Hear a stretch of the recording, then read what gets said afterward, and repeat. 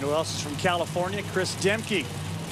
They take home all the cash out there in the alcohol categories. Michael Manners is standing in the lane opposite him, and he's the #1 qualifier.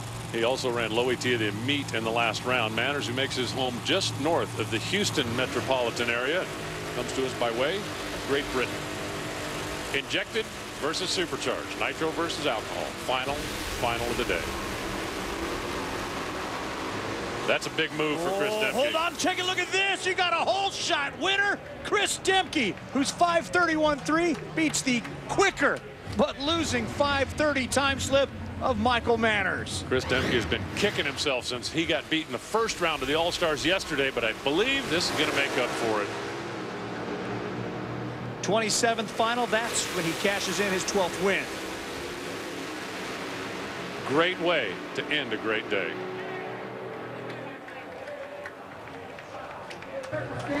Well, Chris, that was a pretty good race right there. Tell me about it from your point of view. You know, it was a tough final round. Winning on a hole shot meant a lot to me. After that semifinal, it was extremely emotional. Taking out Joey Severance and that Jim Whiteley crew, I had to dig deep for that one. It was really hard to bring myself back up for that final round.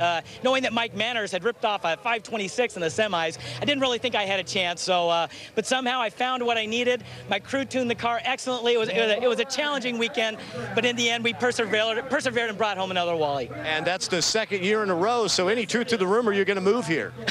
Well, you know, I do pretty well at Pomona, my home track as well, but I'm really starting to like Chicago. Chicago is a great place, one of the best tracks around, and I bet we'll be here next year as well.